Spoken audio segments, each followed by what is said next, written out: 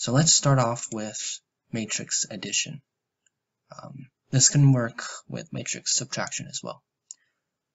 So let's add A plus C. So start down here, so A plus C.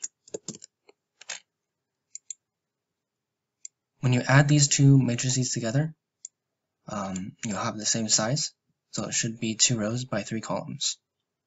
You need to select that area and say equals to, select A plus C. And then don't press enter, you have to press Control Shift Enter. Okay. So if you only got one value right here, it means either you didn't do the Control Shift Enter or you didn't highlight the entire area. Let's take the transpose of A.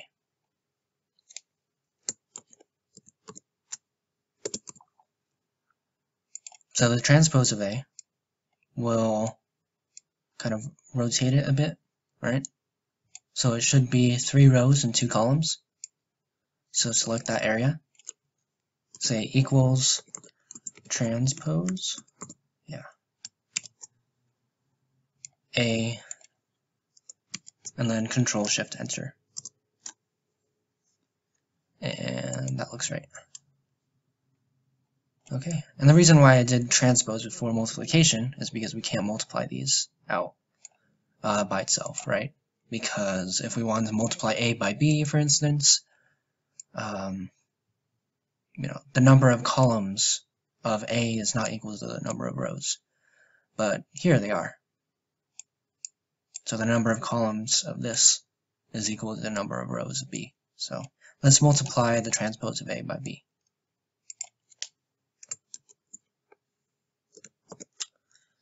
And of course you don't have to do this, I'm just labeling. Okay, so this is 3 rows and this is 2 columns, yeah. So the output should be 3 rows and 2 columns. Say M mult. That stands for matrix multiply. We're going to put in our first array, or first matrix, comma, matrix B, and then Control Shift Enter. Okay, so let's say we want to multiply transpose of A times B times C. So A transpose, times B, let's do A actually. So that should be a 3 by 3, right? So M mult again. Select the first, comma, second, and Control Shift Enter.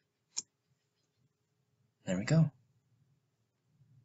Okay, so we can take the inverse of this now. So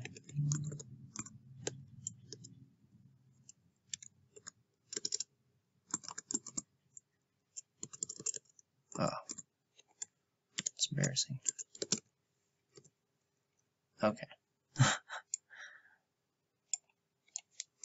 Is equal to, so M inverse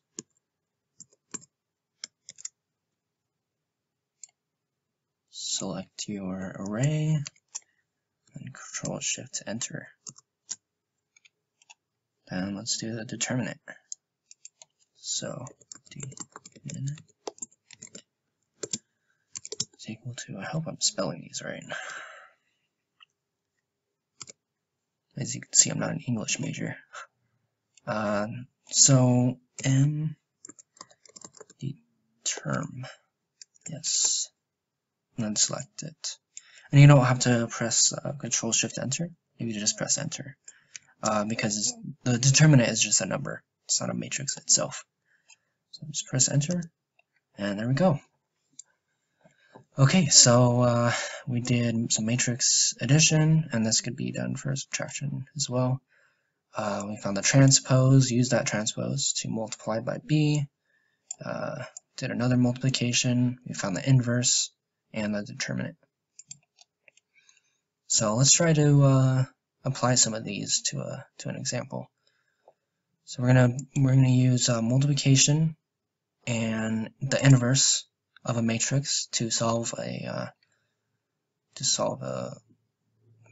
problem.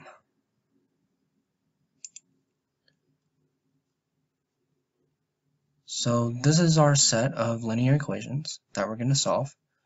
I put all of the coefficients into matrix A, and then the right-hand side over here into matrix B, or column vector B.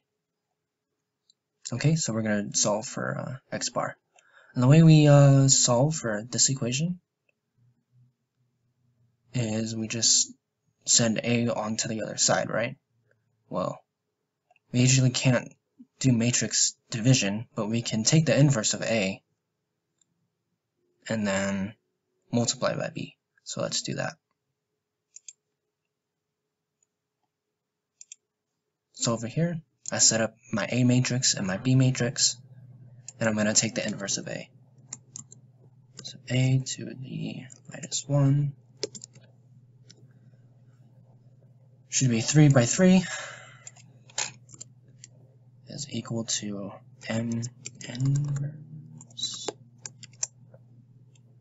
of A. Control Shift Enter. And then x bar is going to equal to